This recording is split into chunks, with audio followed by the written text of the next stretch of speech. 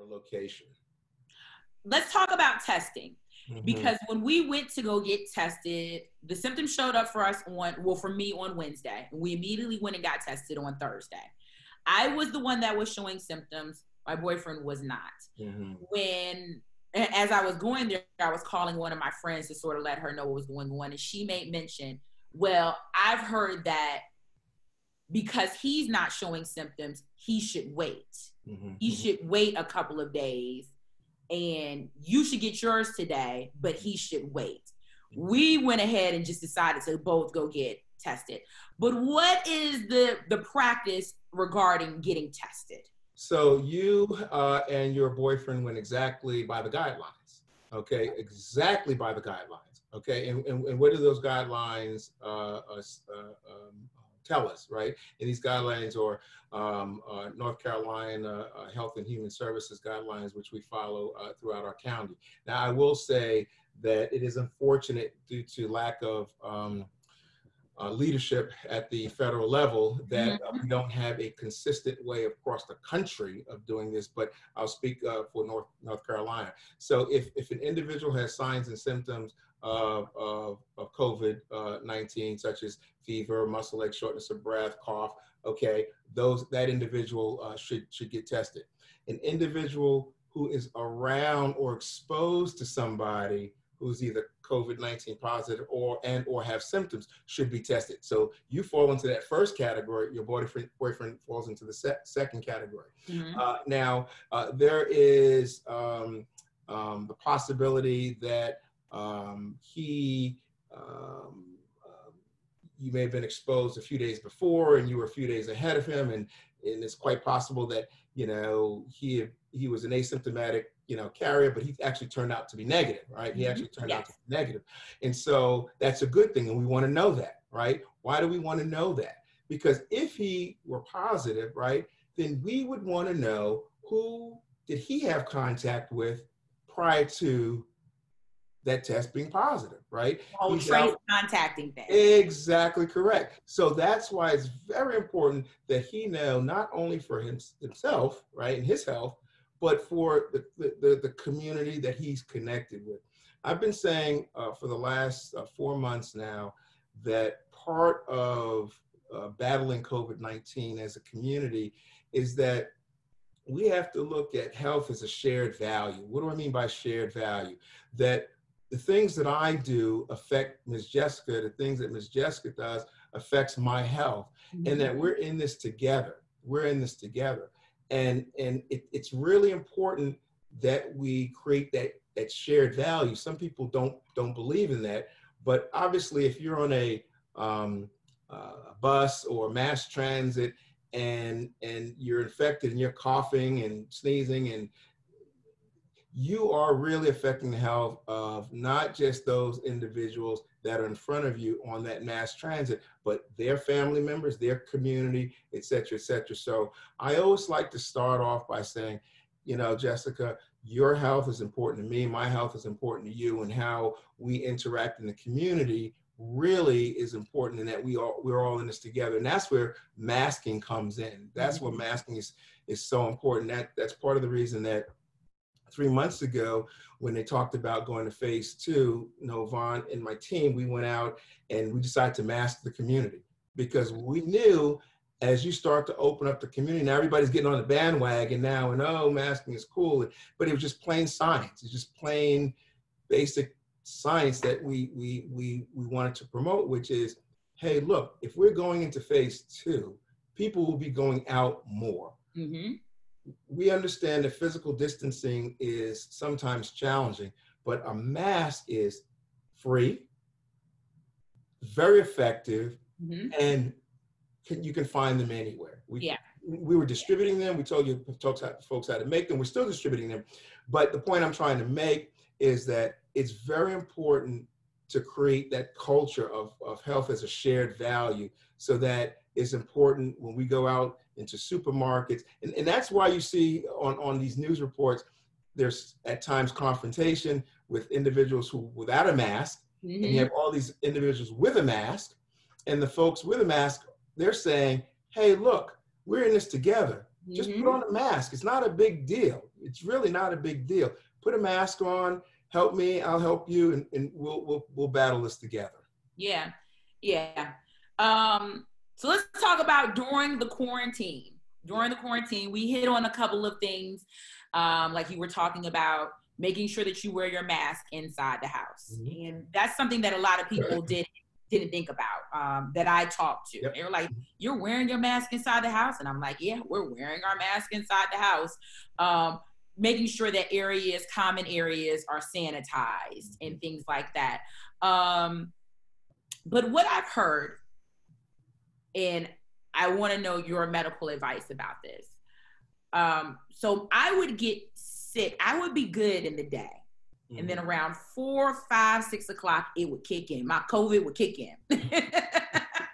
And the fever, the chills, it would just get bad, and it would run all the way like up into the morning. And in the beginning, I was still trying to work. I was still trying to wake up early and do the morning show. And I was on the phone with my best friend, and she goes, no, I wish you'd sit down somewhere and let your body rest. And I was like, you know what? Maybe she's right.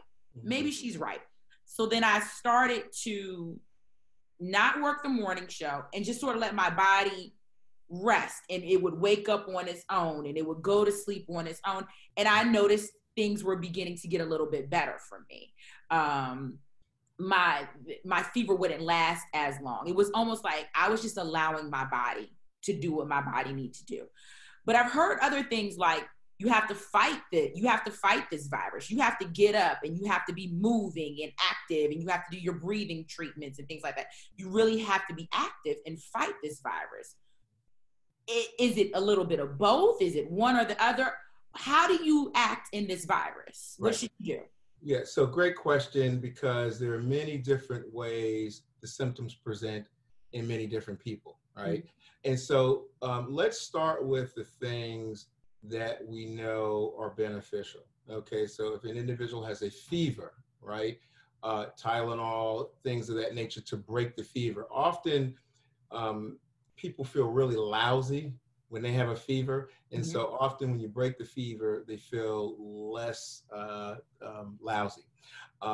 Also, when you have Tylenol, and sometimes other types of pain relief like Motrin, ibuprofen, things of that nature, it often will help with the body aches and the muscle aches, and that will also make you feel a little bit better. Stay hydrated, stay hydrated, stay hydrated. Often individuals, they lack water, not alcohol, with water. Oh, yes, ma'am. Thank you. Thank you. Water. Thank you. Water. Because often with fevers, you can lose fluid through the fever temperature process, and so you want to make sure you stay well hydrated. Other medications that may or may not be prescribed depends on the individual, right? Certain individuals may have certain other medications prescribed, and so please, take those medications as needed. Now, as it relates to activity, that's really a kind of an individual kind of situation, right? There's certain individuals. Remember, we talked about earlier asymptomatic. There's certain individuals that feel great, they feel nothing. Okay, and so if they're able to quarantine and work from home in quarantine, whether they're broadcasting on the radio or doing work on their computer, things of that nature, that's fine. There are other individuals that really don't have the energy to get out of the bed, and they want to sleep all day. And that's okay too. So it's not a one or the other. It really depends on the symptoms that the individual is experiencing, the degree of symptoms that individuals are experiencing. Some people may have some significant shortness of breath that if they try to walk across the hallway or walk across the kitchen, they're terribly out of breath, and so that's not a very good situation to engage in any type of activity. And there are other individuals that feel great, and hey, I'm quarantined at home, so I'm gonna work out every day and build up my build up my fitness, and that's okay too. Yeah, that's okay too. But the key is the quarantine. That's the key. Yes. The time period of quarantining. Yeah. I've heard 10 days. Mm-hmm. I've heard 14 days. How long are you supposed to quarantine? Yeah. So there is not a lot of movement on that, but a lot has to do with when either an individual has the onset of symptoms or test positive. And I will say 14 days. Okay. I will say 14 days. Make it easy, make it simple. 14 days since the onset of symptoms and or if you've tested positive. If you tested okay. positive. So that was going to be my next question. Yeah. So it's not, say I'm symptomatic and I'm showing symptoms on Monday, I go get tested on Thursday. Mm-hmm. Some people are doing, don't do that, but but say that's what happened. When does my 14 days start? When I like to make it really, really easy, really, really concrete, and I would say 14 days from the time you're tested. Just keep it real easy, keep it simple. I think what a lot of the challenges, and once again, this has to do with lack of leadership coming from the very top of our federal government. When we get into these nuances, it really confuses the public. It really confuses the public.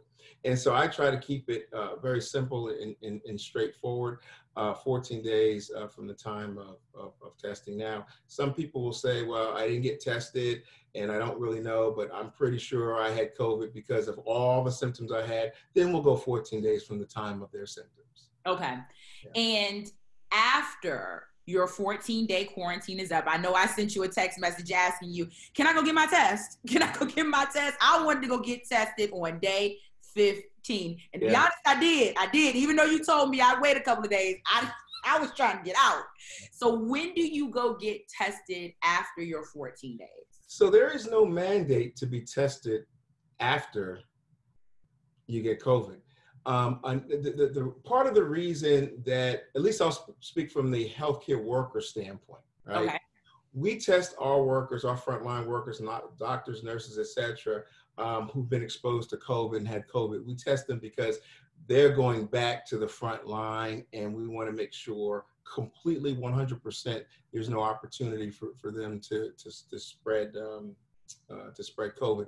But for the layperson, there's really no need to test oneself, especially if the symptoms are gone, fever's gone, feeling back to or nearly back to baseline. You're feeling yourself, and you've been isolated for 14 days. There's really not a need or mandate or an indication to test or do a follow-up test unless it's being dictated by a place of employment, okay. Jobs and things of that nature.